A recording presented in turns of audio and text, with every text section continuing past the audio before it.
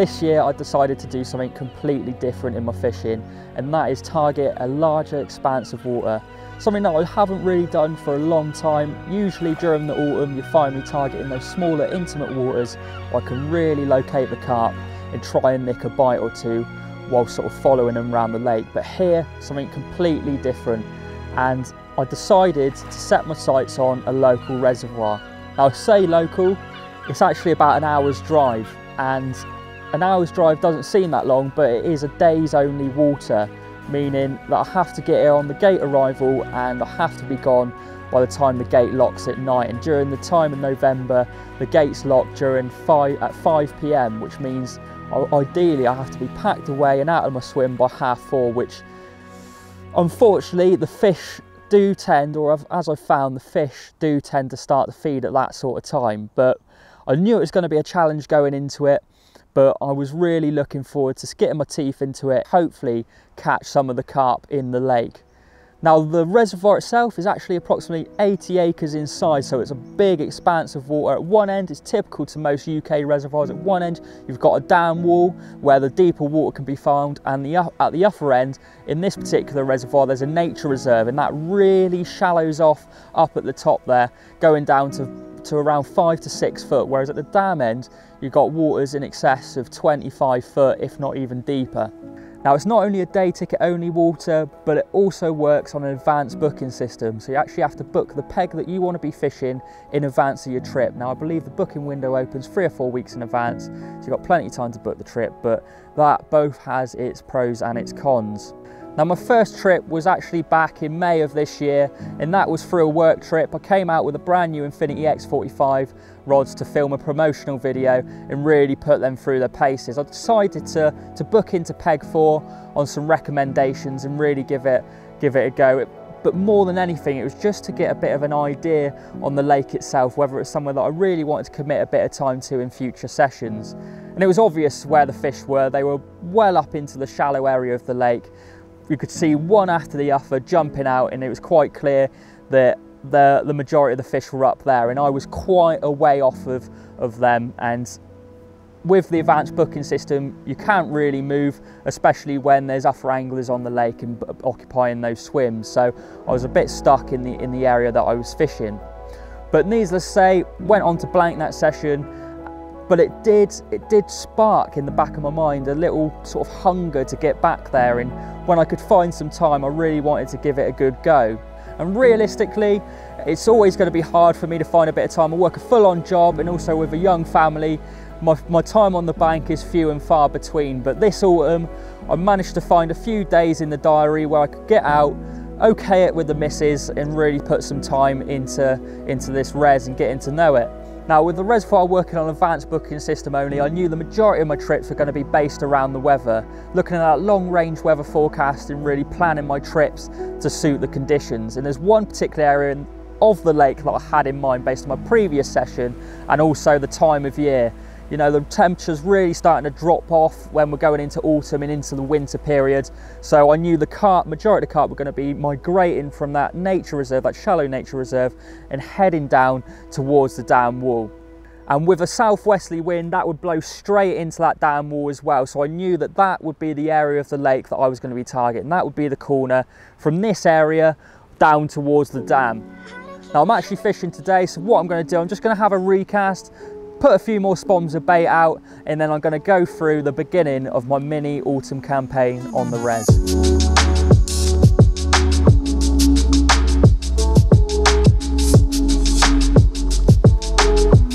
Well, my first session ended up being at the start of autumn, around that September period, and I knew it was going to be a bit more of a recce session, trying to find a spot maybe in front of me or try and work out the swim. I ended up booking peg 12. Ideally, I had my eye on peg 11 down towards the first one up from the dam, but unfortunately that was already unavailable when I came to book the peg, so peg 12 it was. The first hour I got the marker rod set up, we were bare led and just tried to find an area to fish, and really I didn't really find much variation in the bottom. It was pretty uniform out there, so but from then I knew that the actual feature in the swim was going to be the bait that I put out. Right, well it's time to get some bait out. All 3 rods are out on the spot. that I'm going to be fishing. I'm just going to be putting out whole boilies. I've got a mixture of 18 millers and 15 millers there in the mix, because there are a lot of bream present and I want to try and avoid those the best I can. And there you go, as you can see, I've got 18mm and 15mm live system in there. I've had them soaking in tap water along with some of the live system booster mix as well, just to give them a bit of extra flavour, give them a bit of a washed out look as well. And hopefully that's going to be the bait of choice. Like I said, I've got probably more 18 millers in there than I have 15 millers, just on the basis there's a lot of bream. So I want to avoid them as much as possible, and I'm just going to put out probably, I don't know, 7 or 8 spods just to start with, just over the spot, and then see how the day goes. Maybe top it up with 3 or 4 every hour, a couple of hours, and see how that goes.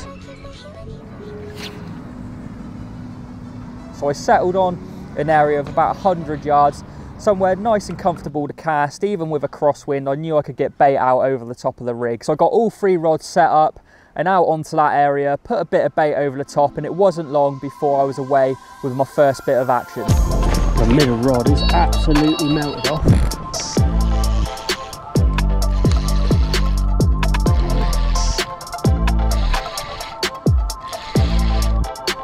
Oh, whatever it is.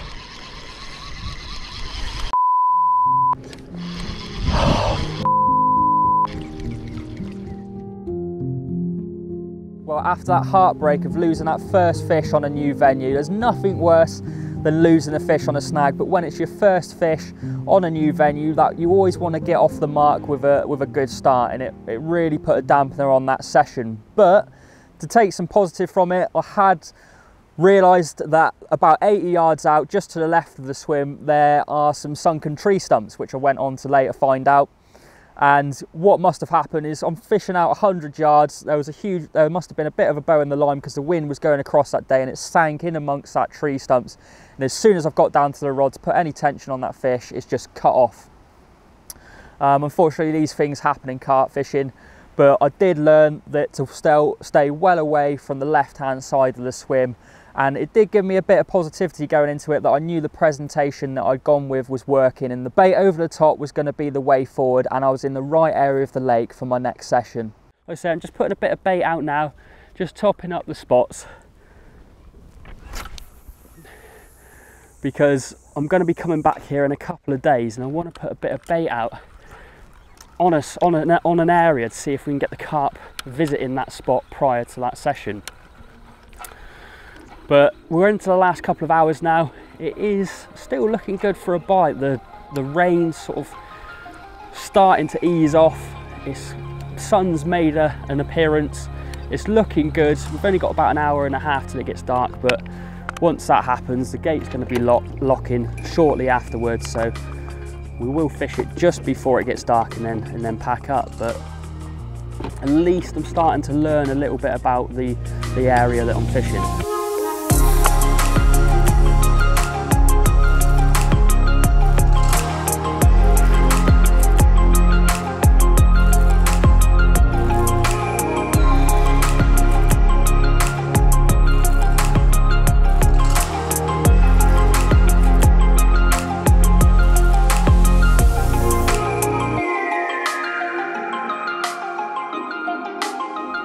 Well, this morning was all about speed, trying to get those 3 rods out as quickly and as effectively as I possibly could.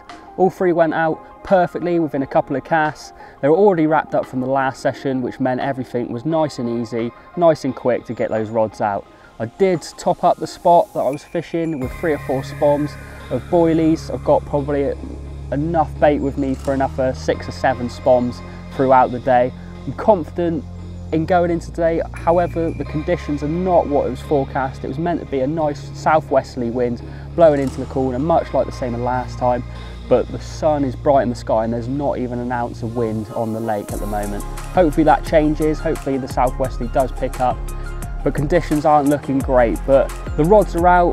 The bite that I had a couple of days back came around about 11 o'clock in the morning, so we're just coming into that time now. Hopefully one of those rods comes up and we have a repeat of the last session, but this time hopefully we can land it and get it on the bank.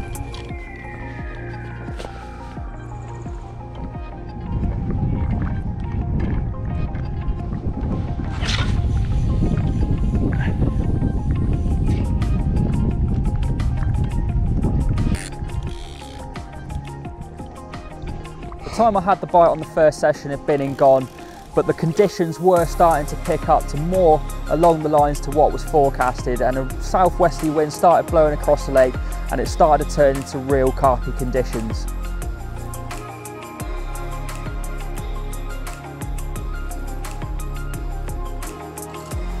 After speaking to other anglers around the lake over the last session, it became quite obvious that the bite time was actually just as you were about to pack up, just on dark.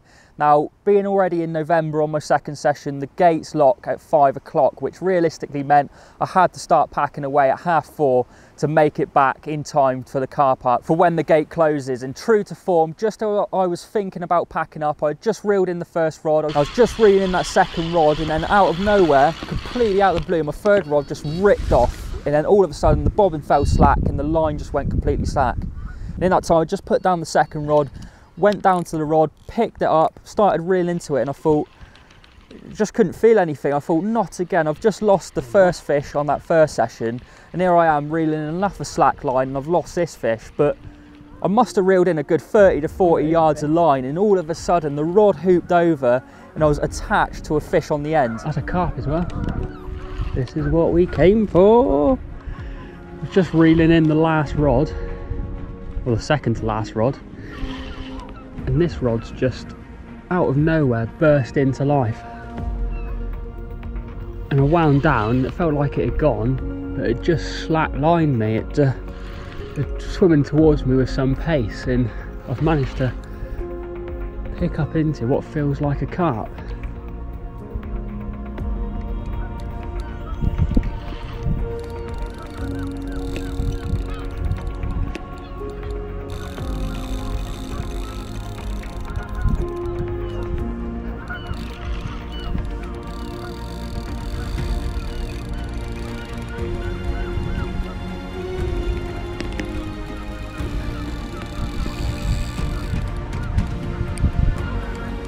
Try and go into that reed bed.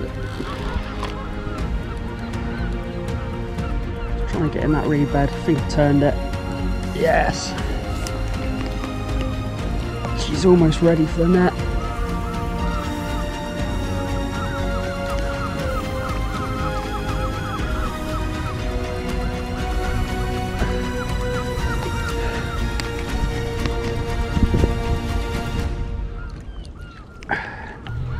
Well, what about that? Just as I was bringing in my middle rod, the second rod I was bringing in to pack away, my last rod out on the spaited spot is absolutely melted off, and a 25-pound common to boot. What a result. Last knockings, couldn't get any more last knockings than that, and that baited spot has produced the goods. Get in.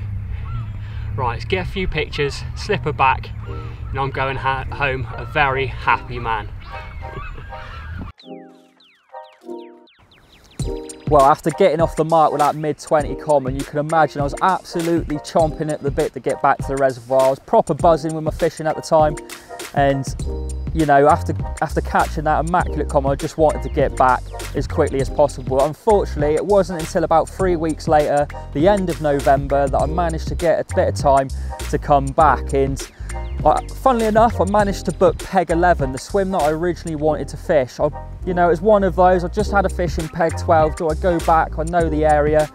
But you thought, you know what, peg 11 is the going swim. I've seen on Facebook that on the catch reports that there's fish coming out of there on a regular basis. So while I had the opportunity, I grasped it with both hands and ended up in peg 11. Now, to start with, it was apparent that I was fishing in much deeper water, where in peg 12 I was fishing more like 8 foot of water, if that. In peg 11 I was actually fishing more like 12 to 14 foot, and you know, I felt confident from the get-go. And I found a sort of area that I wanted to fish. It was about 120 yards out, so I got all 3 rods out on the spot, and I was putting a bit of bait over the top. and it wasn't long before I was into a bit of action, but unfortunately it wasn't the intended species.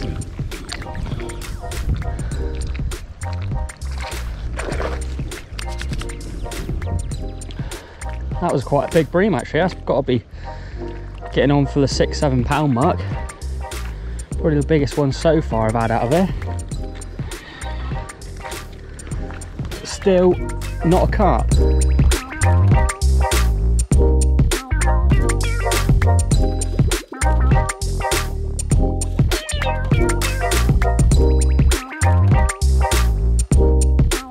Well, 3 bream so far for my efforts. I was hoping that using the bigger hook baits would sort of deter the bream a bit. I'm using an 18mm live system bottom bait paired with an 8mm NS1 pop-up. Just a bigger bait, hopefully, to stop getting so many bream bites.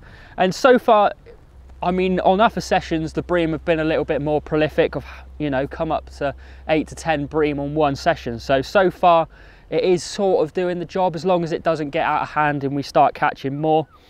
In terms of the mix I'm actually putting out, I'm putting out a mixture of 15mm and 18mm CC Moore live system boilies. I don't mind the bream coming in and feeding off the spot with those 15mm, as long as there's those 18mm there for when the carp do come to visit. I don't mind the bream coming, because I often think that if the bream are there feeding confidently, then the carp aren't too far behind. The early part of the afternoon was relatively quiet, so I decided to put a few more spoms of bait out over the spot to see if that sort of spurred anything in. It wasn't until 3 o'clock and then my left-hand rod absolutely melted off. Well, I'm having an absolute screamer here. Yes, that's a carp. The patience has certainly paid off, and this is trying to kite right. I'm trying to avoid it getting behind that buoy that's out probably just under 100 yards out and to my right. But it feels good to be in to a carp, especially after 4 or 5 bream so far this session. It just come out of the blue, it absolutely ripped off. And it's just off the baited spot. I was debating whether to recast it when I put it out there, but I haven't had one off of the baited spot so far today. I thought what I'll do is I'll just leave it out there, see if for an hour or so, to see if that makes a difference. In it's a good 5 to 10 yards off of where I've actually been putting the bait. So maybe the bream are coming in and taking what's on the baited spot, and the carp are just hanging back. Don't feel a bad fish. It's definitely livened up since it's got closer in. Yes, get in. That's a right result. Well, what about that then? A lovely mid double. I was starting to think that we were going to catch nothing but bream, but deciding to put one of the rods just off of the baited spot by about 5 to 10 yards, and it's absolutely ripped off about 30-40 minutes later. So that, no, needless to say, that rod's gone straight back out on the exact same sort of area. But what a common that is. Beautiful dark back on it, and then a really light orange underbelly. It's really starting to get their winter colours now. The temperature's really starting to drop off. But see, it's actually got even a few leeches on its underbelly already. So it just goes to show that they are certainly settling down for a winter. But what a fish that is. Let's get her back and hopefully catch a few more reservoir carp. Right, let's slip her back.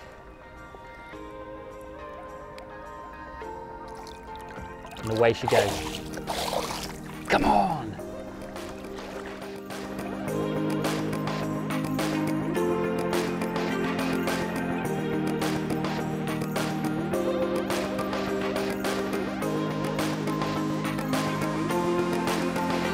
Well, having another ripper.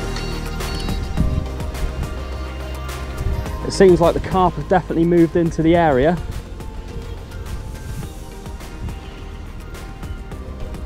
This one's using its weight, that's for sure. It's just kiting from right to left.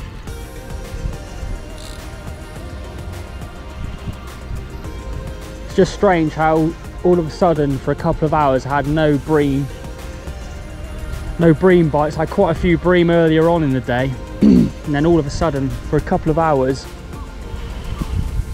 there was nothing, and then out of the blue it's as if the carp had come in and sort of bullied the bream out of the area.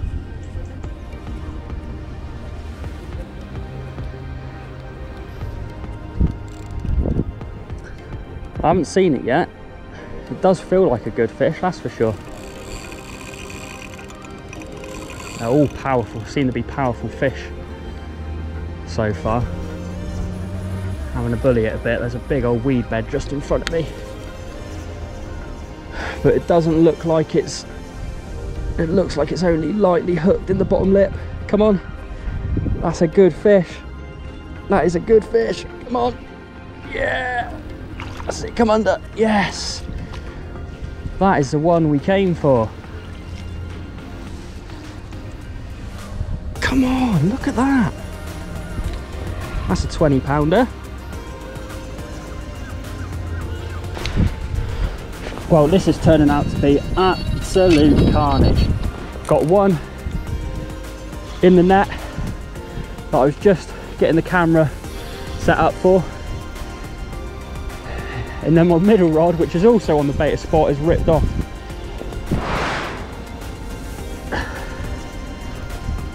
Well, this is absolute carnage.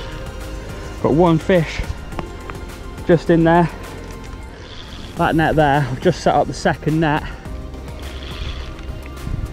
And it's definitely kicked off. We've only got now about 40 minutes, maybe, hour to 40 minutes till the gate locks. So ideally I need to be packing up in half an hour. So I think these are going to be the last two fish of the day. It's a shame really, because you know at this time that there's definitely going to be a few more bites out there, especially with what's happening at the moment.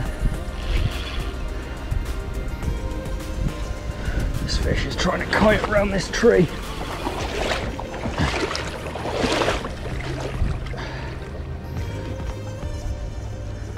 And in the net. Come on. 3 bites from carp and 3 carp landed. Couldn't ask for a better result than that today. Well, there we go. Second fish of a double take of a hectic sort of last 15-20 minutes. A scraper double, really nice clean fish, but certainly nothing compared to what I've got waiting in the net from that first bite. Let's slip her back and get the big one out. Well, well, well, what about that for a fish then? 23.5 pounds of Reservoir common carp. Absolutely incredible. What a fish, so chunky, got a massive belly on it, real short to be fair. Unlike the other two that we've had today, this one's short and real dumpy, real big belly on it. And this has made the effort worthwhile. Get in, come on. That is an amazing looking common. Well, what about that? 23.5 pounds of hard fighting common carp. Absolutely stunning.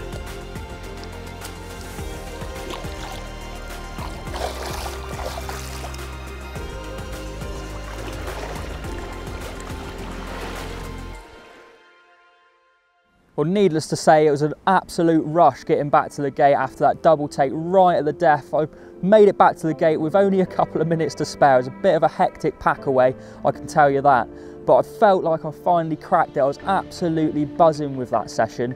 I felt like the plan had come together. I found what was working, the bait, the rigs, the tactics, everything had just come together really nicely in that session. And that brings us on to today's session. We're in peg 12 and we're in early December now, which means the gate close even earlier at 4:30. The temperature's really starting to drop off now. We're going more into winter than we are autumn. And it just got that feeling that the lake's starting to shut down. The catch reports are drying up. And I feel it's about time that I move on to pastures new. Got about an hour left now until it's time to pack up and make that long barrow journey back to the car park. And for sure, it's not going to be my last session on the Reservoir, and you never know what the future has in store. Next year, I might be back to do another mini campaign.